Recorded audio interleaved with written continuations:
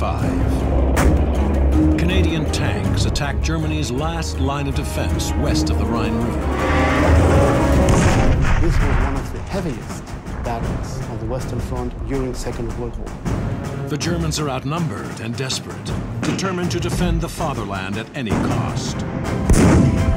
I'd rather take a few more enemies with me to the grave. That's what they were saying. They lure the Canadians into a trap, and the armored advance turns into a fight for survival. Every move that you make, they can see it, and it was just like shooting fish in a rainbow. At stake is nothing less than the fate of Germany, as these two forces fight for control of a patch of farmland, simply known as the Hochwald Gap. All you knew is that you had to kill them.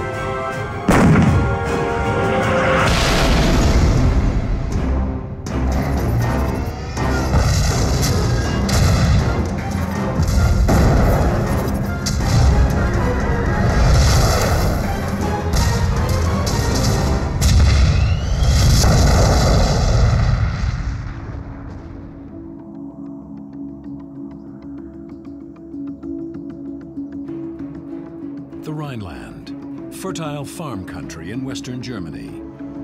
Today it's peaceful and serene. But in the winter of 1945, it's the scene of one of the most ferocious and costly battles of the Second World War.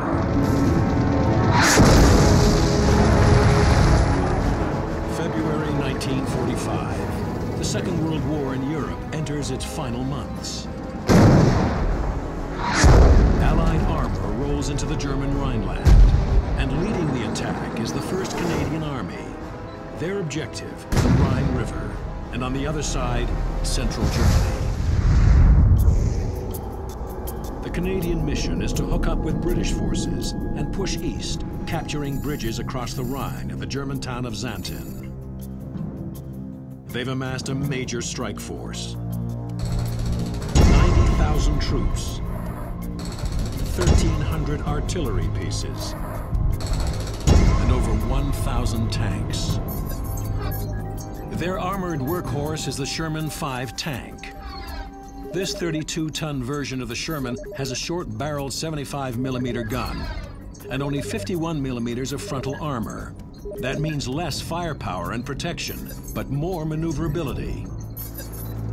And the Allies are able to produce thousands of them.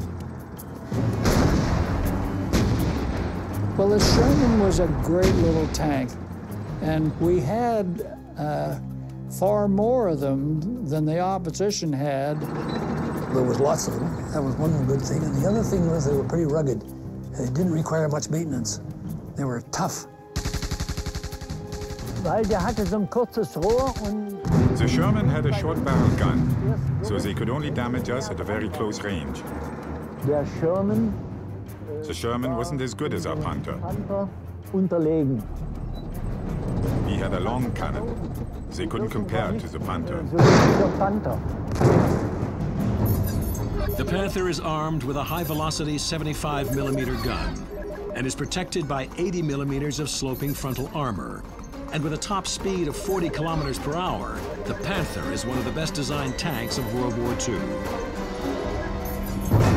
But in the winter of 1945, it's numbers that count, and the Germans are at a disadvantage. The Allies had so much more equipment, so much better supply for gas, food, and ammunition. We couldn't compete with that, and by 1945, we barely had any tanks left. To defend the Rhineland, all the Germans are able to field are a handful of Panthers, almost a dozen of the heavier Tigers, and less than 100 anti-tank guns. It's an enormous disparity in men and firepower. But the Germans have another weapon, sheer determination to stop the invasion of their homeland. The day British and Canadian crossed the border to Germany, the Germans were defending their own country. Each of these soldiers thought not that he was fighting for Hitler or he was fighting for Hitler's regime, but he was fighting for his country. for his people at home. It's called the fatherland, you know, in their terminology. So you're going to fight a hell of a lot harder than you would under normal circumstances. I was really amazed at the tenacity of it. It was just terrible, the resistance that they were putting up. You knew that they were going to be killed. They knew they were going to be killed, and they fought on anyway.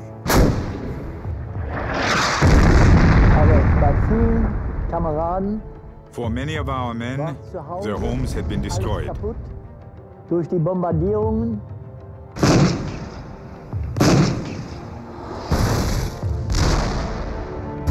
Und die haben gesagt, and they told themselves, what am I supposed to do at home? I'd rather take a few more enemies with me to the grave. That's what they were saying. The Allied soldiers had to fight around every farm they saw, every little forest they saw, every little village they saw. They had to fight.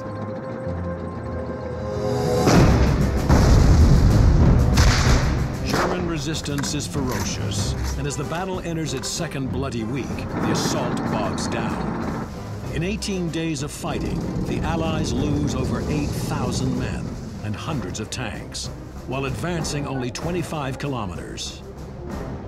Allied command sends in Lieutenant General Guy Simmons, commander of the 2nd Canadian Corps, to get things moving. He implements Operation Blockbuster, a bold plan for tanks and infantry to attack quickly and at night, seizing the high ground between the villages of Kalkar and Udum. This will clear the way for his main force to cross a valley and overwhelm German defenders dug in along the Hochwald Ridge, their last line of defense before the Rhine River. The Germans knew the terrain because it's their terrain. Yeah. And so it wasn't so important that they only had 10% of the army of the Allied. It is very easy to hide soldiers in these forests. It's very easy to hold up every soldier who's coming, every tank who's coming. And this made it very difficult to take this ridge as a movement.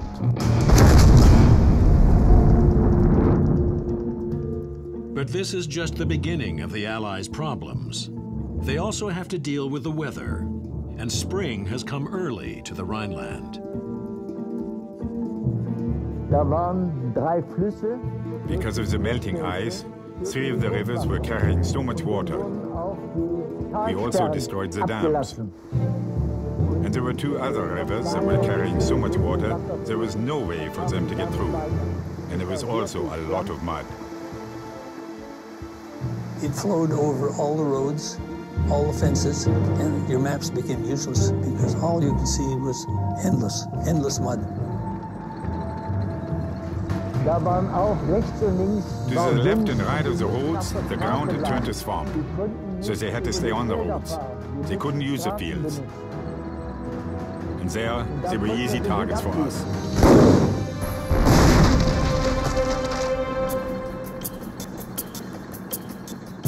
In the early morning of February 26th, Canadian infantry, supported by nearly 80 tanks of the 2nd Canadian Armored Brigade, launched Phase 1 of Operation Blockbuster.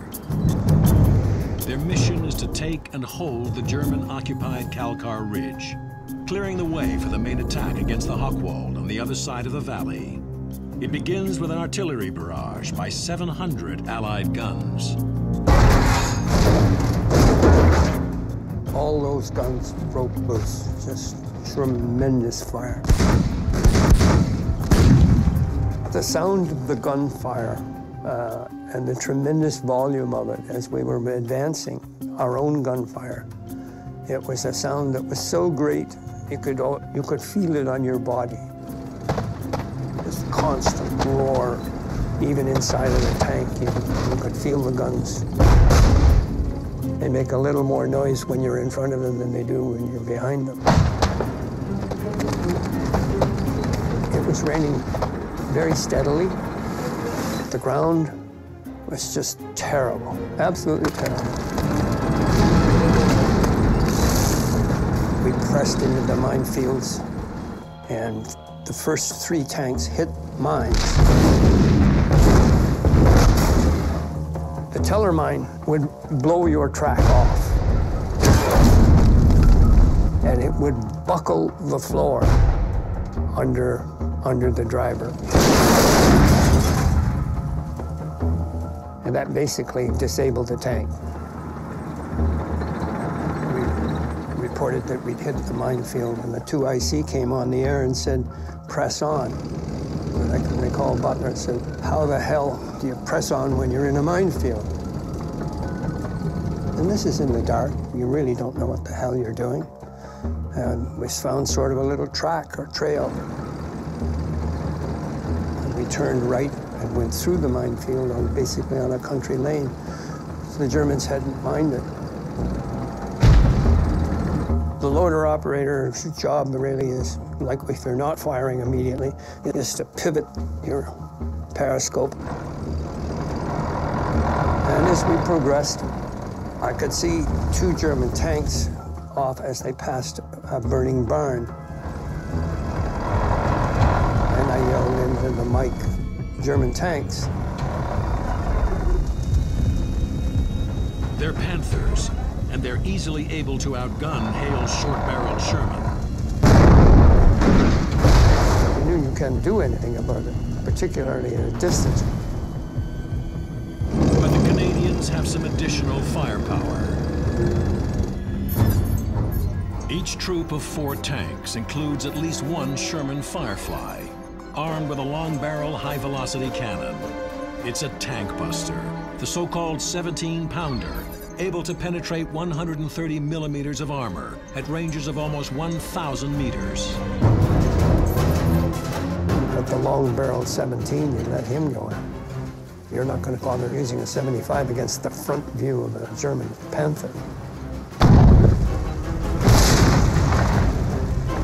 The first shot from the 17-pounder hits a barn, and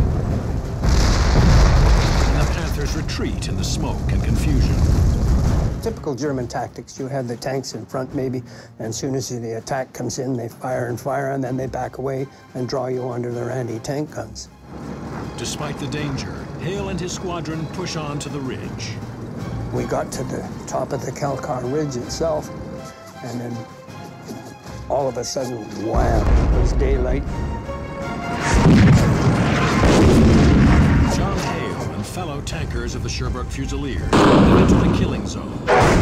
If the Canadians fail to take Kalkar Ridge, Operation Blockbuster and the Allies' big push to the Rhine will be over before it really begins.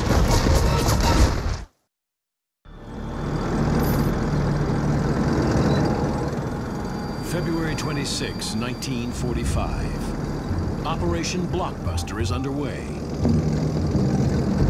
And the fighting is furious from the very first shots.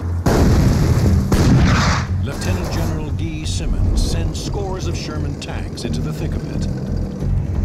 Their mission is to take and hold the heavily defended Kalkar Ridge, clearing the way for the main attack aimed at driving the Germans back across the Rhine River. But even though they're outnumbered, the Germans stubbornly stand their ground. We got to the top of the ridge, and then all of a sudden, wham, it was daylight, and the Germans were shooting. They were being fired on from our left flank and in front. And I can remember particularly this barn on our left flank. And the doors were coming open. And we were yelling at the gunner, the doors are opening. What Hale has spotted is the infamous 88, Germany's most powerful anti-tank weapon. The 88s fire armor-piercing shells, able to penetrate almost 100 millimeters of steel at distances up to 1,500 meters, and the Canadians are well within range. I don't know about you or anyone else who's ever looked down the barrel of an 88. When it fires, you can actually see it coming at you. It's like a rolling ball like a fist coming. You can see the sparks coming off of it. It passed over our tank and cut off the aerial within a foot of the tank behind us. Then we instantly fired just as soon as he had fired at us. Looking behind us, the Grenadier Guard tank that was liaison, his tank got hit. There's an immediate fusion of the metal into a cherry red glow where it's hit with a black hole in the middle of it. And the crew commander was coming out the hatch and the ammunition exploded and he just sort of threw up his arms and then collapsed down into the turret. There were still 6 of us left on the top, and we were all firing forward and to the left flank.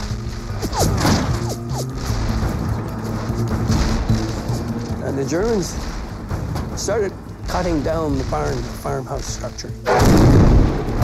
They were ripping it down, and we were using it for cover. We were pulling out and shooting and so on. We couldn't withstand the amount of fire that was coming at us. We were going to all get knocked out. The infantry had dug in and could defend their position. So we fired a smoke shell for 5 of the other tanks.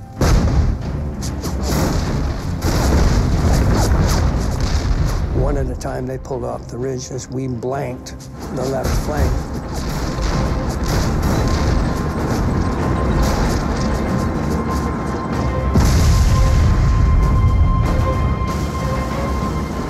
By that time, the buildings were nearly gone and just burning rubble. And we decided to pull out. And the tank in the heavy mud, we put it in first gear and pulled ahead, but it sort of snuffled under and stopped. And a German shell fired right across in front of us.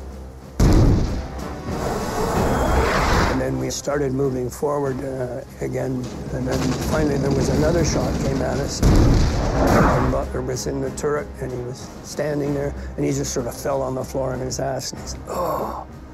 And it had a strange sound to it, you know, sort of, it didn't have the crack, it had a whir. And I said, "What happened to that?" He said, "You wouldn't believe it, but that was coming for us, and it hit a hydro pole." We started out with a squadron, and 19 tanks and 1 liaison tank, and we wound up with 6. And that's my first introduction to the Rhineland battle. More tanks join the attack, and the battle goes on into the next day. Finally, the outnumbered and outgunned Germans are forced to fall back, and the Canadians take Calcar Ridge.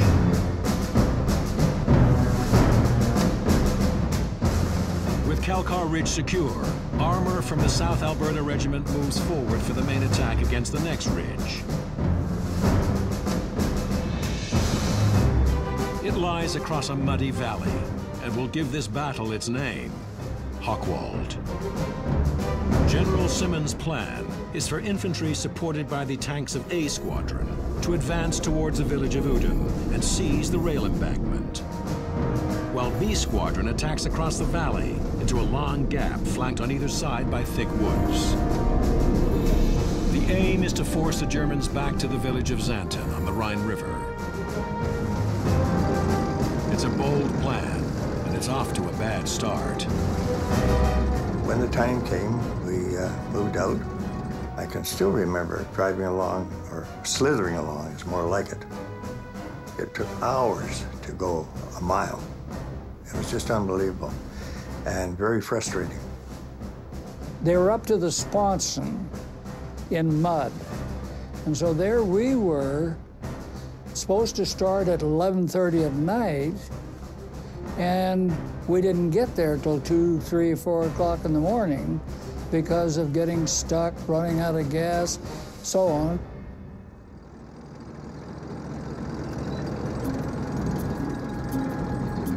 It was almost daylight by the time they got it started, and you're going into the worst possible situation. You try not to have armor go through draws or files, and here is a wood on both sides, loaded with firepower. And we're leading into this absolute killing zone. To go into that gap the way we did, and it was just like shooting fish in a rain barrel.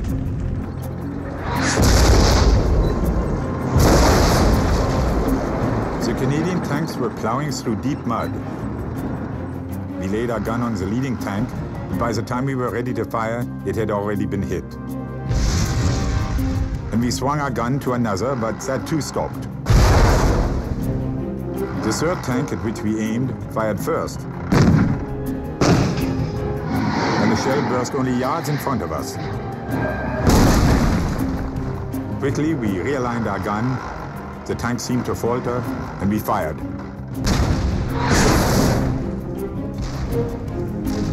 We were just moving towards the position, and the incoming fire was such that you just could not exist there. To see these soldiers still trying to go forward and being hit is soul destroying.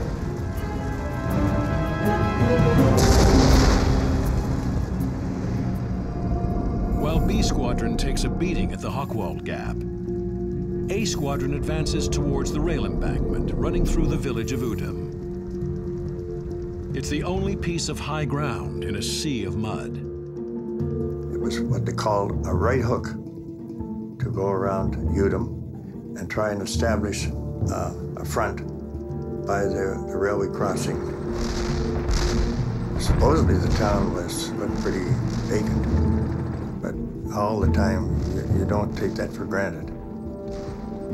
Anything that moved, we were shooting it up.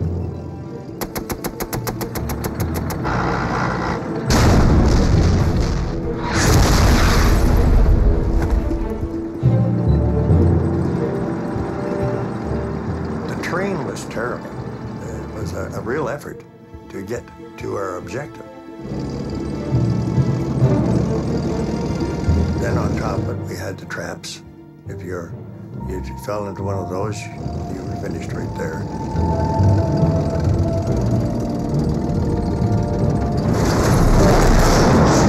And here we were coming out onto a dike area, and unknown to us, on either side of the dike were big, deep ditches. The way those tank ditches were designed, as you were coming around, you'd eventually lock on to one of those roads. That was a little piece of high ground from the mud, and so we probably chose to take that. And then when you get on it, then of course you can't get off it. And we just fell right in line. And that's the worst thing that could ever happen to an armored column. And they were just waiting for us.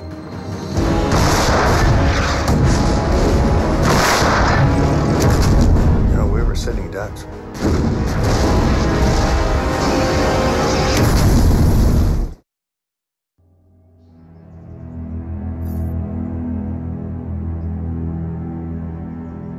The countryside near the German town of Udum shows little sign today of the ferocious battle that took place here.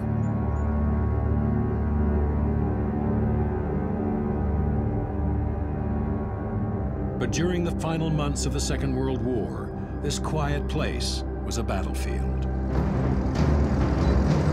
February 27th, 1945. Canadian Sherman tanks, avoiding minefields and mud, advance along a narrow dike, attempting to secure the railway embankment running through the town of Udum. We just fell right in line.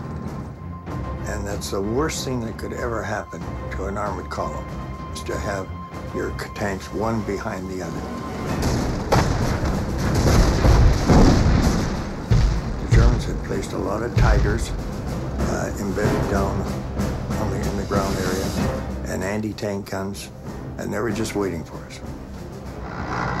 Eddie, he was at the front, saw the Tiger, and I guess he knew that the Tiger was drawing a bead on him.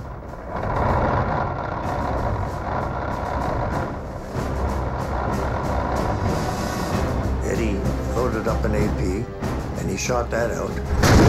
According to him, he says the shell just bounced right off its hide. And so he knew that he had to go to stage 2, which was get that opening. The German Tiger is a 57-ton monster. It's built like a battleship, protected in places by more than 100 millimeters of steel plate. The Tiger seems indestructible, but it has a weak point. A narrow gap in its armor where the turret meets the hull. A shell strike there can put it out of action.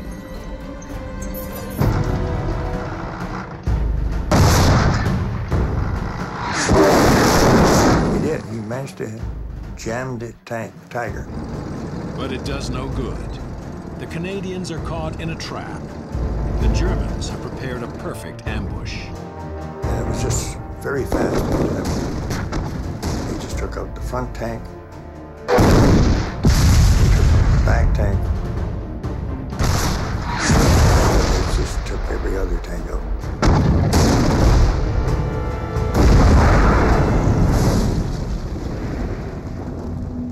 We were hit in the soft spot, like in the back. It was very abrupt, deafening, instant. Right off the bat, then you jump into action. You got to get out. You know that baby is burning. She's growing up. We were fortunate, managed to get out. Corporal McGivern looked and he saw the old girl was burning up pretty bad at the back end, so he says, we got to get out of here. And he looked over and he says, there's a farmhouse. He says, it's a short distance away. He says, we'll make a run for it.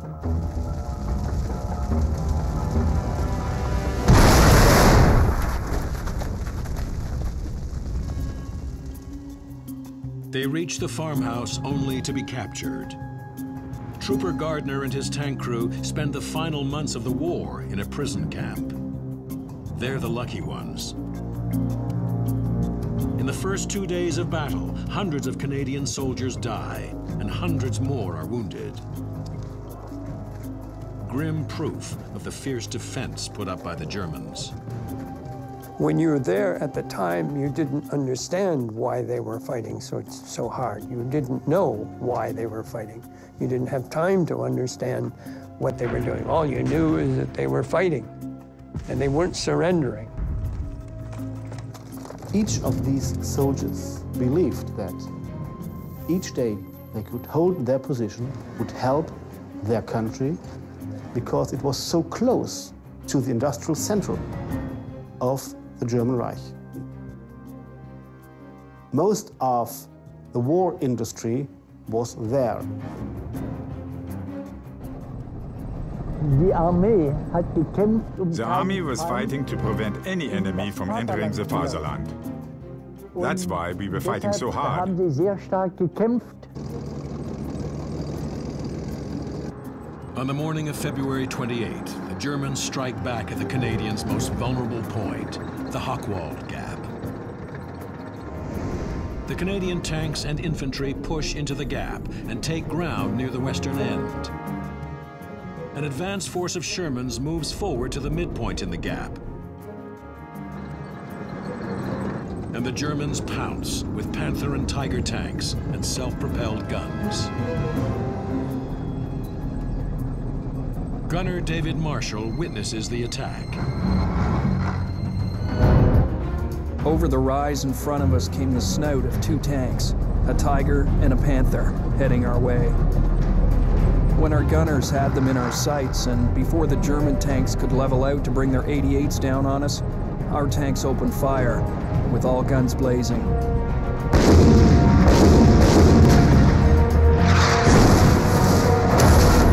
We stopped the attack, destroying the Panther and forcing the Tiger to retreat.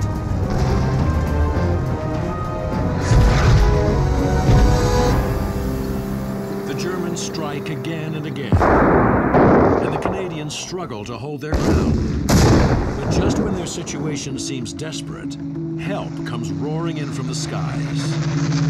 The weather started to get better, and the fighter bombers came firing rockets. The typhoons were dangerous for us.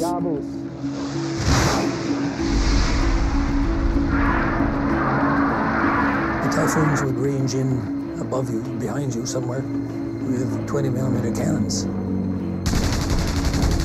When they're converging on the target, then he lets go his rockets.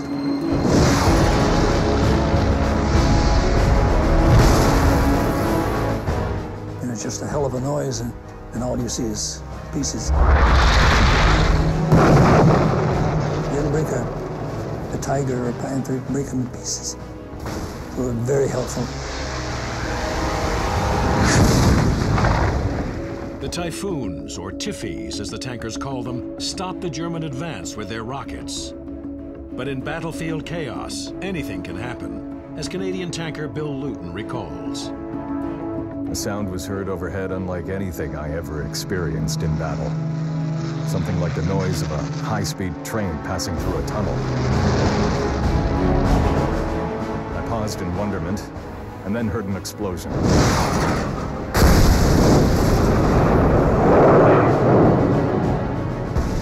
I looked up to see the Tiffy flaring away. Luton and his crew are under attack by the deadliest tank killer on the battlefield. One of their own Typhoon fighter bombers.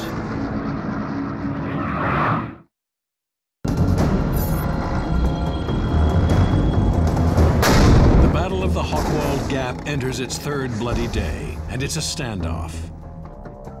The Germans won't back down, even though they're outnumbered and under attack by Allied warplanes. Rockets from Typhoon fighter bombers shred the Germans' dwindling supply of tanks. They were dangerous, these Typhoons, attacking every tank. The Typhoons swarm the Hochwald Gap, and in the chaos, one of them targets a Canadian tank. A sound was heard overhead unlike anything I ever experienced in battle. I paused in wonderment, and then heard an explosion.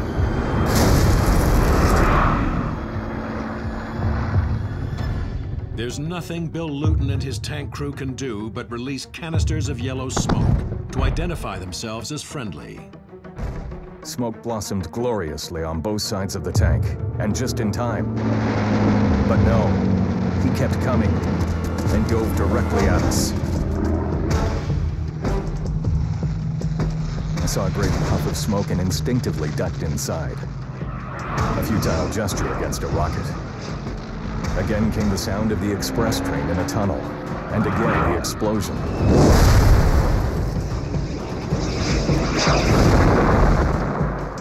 We were still alive to hear it. The Tiffy had missed again.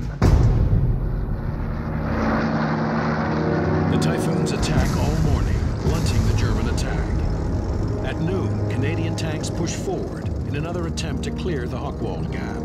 But again, they are stopped by German tanks and artillery. That night, tanks from the Canadian Grenadier Guards try again. But the Germans have perfect aiming points on either side of the gap. Tracer rounds light up the sky, and the Guards are caught in a crossfire. By the time it's over, they have gained no ground and lost 10 tanks. We had the numbers of troops, weapons, and so on our side. But a very well ensconced enemy on the approaches can make you pay dearly, no matter if you have the odds. Dawn, March 1st. The battle enters its fourth day, and the Canadians are still only halfway through the Hochwald Gap. German tanks and anti-tank guns in the woods on either side of the gap will have to be taken out one by one. That means attacking with tanks through the trees. Fighting through two forests is an absurdity, just an absolute absurdity. You should never do it. The biggest problem was the Panzerfaust, was the one-shot rockets that they had. Panzerfaust means tank fist. It's small, highly portable, and lethal. It fires a 140mm shaped charge at ranges of up to 60 meters and can penetrate 200mm of armor, tearing a hole through the tank and unleashing a devastating explosion inside. He could hide in the wood. All he needed was an opening. He's got a big target, and once he hits that tank, there's a chance he sets off the ammunition in it, or starts the tank on fire, or he has wounded at least one or a couple of the crew. He'll knock out a tank just like that, bingo.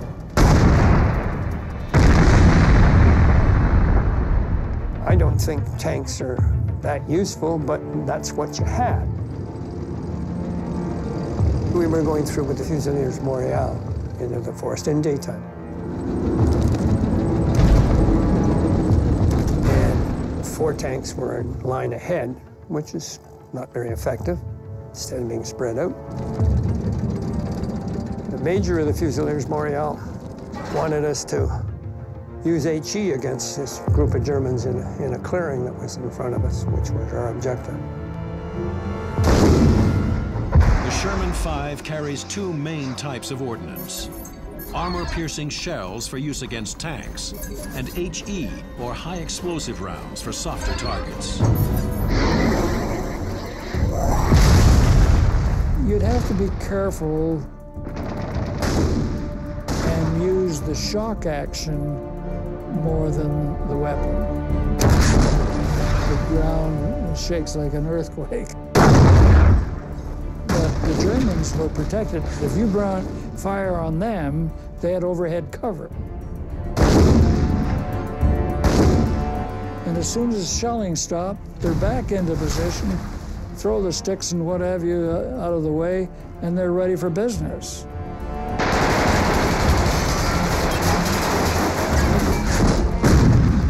The field artillery observation officer, he called in a crumpet 25-pounders. And all of a sudden they came in and they landed on that clearing. Just the most magnificent shooting, and they just plastered about 10 or 15 rounds right in front of us.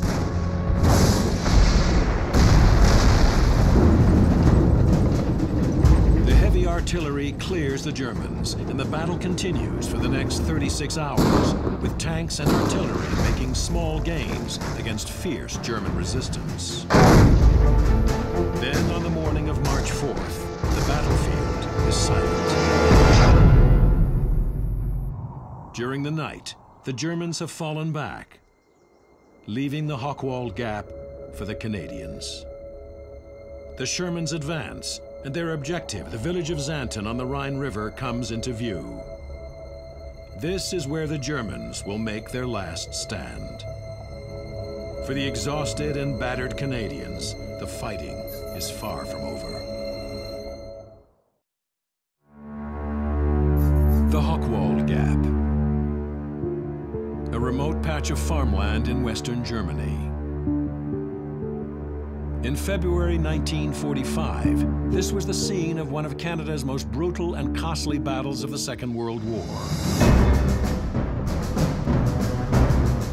After 5 days of fighting, the battle comes to a swift and surprising end. German forces retreat in the night, leaving the gap and the woods on either side to the Canadians.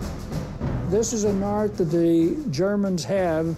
We should really basically learn by it, because they have a habit of putting on a tremendous show so that the last thing you can think of is they're withdrawing. But that's what they do, but they leave people in position who then are very aggressive with their weapons.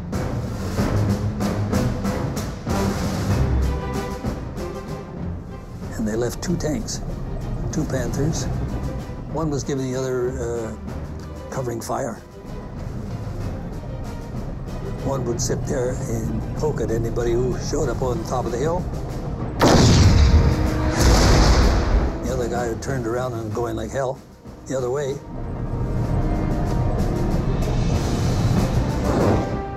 My buddy Ed was there, and Ed looked at the situation because he didn't put his tanks over the top. He kept them behind the crest, what they call sort of a turret down position, because they could kill you. They could put a shell in the front of a Sherman and it'll come out the back. And he could do it 3 miles away. And Ed looked at the situation and figured out, well, maybe I can get these both if I do it right. So he gave gunner control, and the gunner will drop the breech on his gun and look through the gun barrel and watch the gun crest clearance, and he gets his sight on the tank. When he's got crest clearance, then he fires. The dangerous one was the one that was facing him because it has the heavier plate in the front, and it has the gun in the front, which still could get him. In that first tank, he was backing up along a little narrow road with ditches on the side, and he accidentally backed the back corner over the ditch, and it tipped up the next plate. It was just a flat plate, not very thick. The 45-ton Panther has 80 millimeters of sloped frontal armor, making it almost impenetrable. But its underside is only 30 millimeters thick and very vulnerable. He could see what was happening and studied the thing, and he hit it right bang in the middle of this plate. So he just kept firing. This tank brewed up, and I don't know if people get out or not. But the other one was going the other way. The gun was pointing away from him, and the back of a Panther tank is not thick. It's probably 3 inches. Put one round at on the other tank, and he ricocheted off the deck and took the commander's head off. Everybody hopped out of that one that could hop out, and that tank was left there. With that, the last remaining obstacle in the Hochwald Gap is out of the way. And the Canadians push forward to the outskirts of Xanten, their final objective. This is where the Germans have set up their last line of defense. But it's just a matter of time before they are overwhelmed.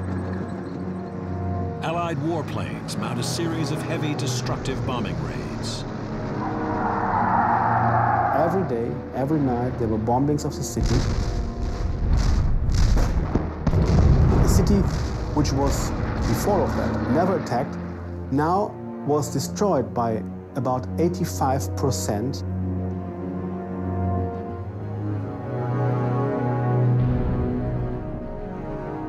I remember the bombings very well. We had to go down to the cellar very often. We heard the alarm sometimes in the middle of the night, and we were really scared. It was terrible. We heard the ordnance rumbling and watched the planes dropping bombs.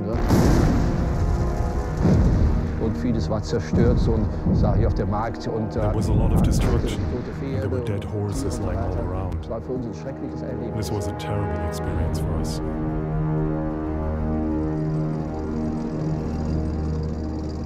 On March 7th, a month after the fighting in the Rhineland began, and 8 days after their costly attack through the Hochwald, Canadian Sherman tanks roll into Xanten. They capture the bridges over the Rhine and open the way for an all-out Allied advance into the German heartland. Germany will surrender in less than 2 months. This battle here in the Rhineland is one of the forgotten battles of World War II. It was the Canadian-British Army who opened the gate to Berlin. In the end, the casualties on both sides are appalling. The Germans lose 40,000 killed and wounded. And for the Canadians, the fighting in the Rhineland, including the Battle of the Hochwald Gap, became their bloodiest campaign in the entire war. The Rhineland, in terms of casualties, basically 5,300 dead and wounded in, shall we say, 30 days. Like, that surpasses D-Day, it surpasses the worst of the Scheldt. Strange enough, there isn't a sense of elation. It's more, thank God it's over, because coming to mind is the people that have been lost, the price paid, and that this is not the end.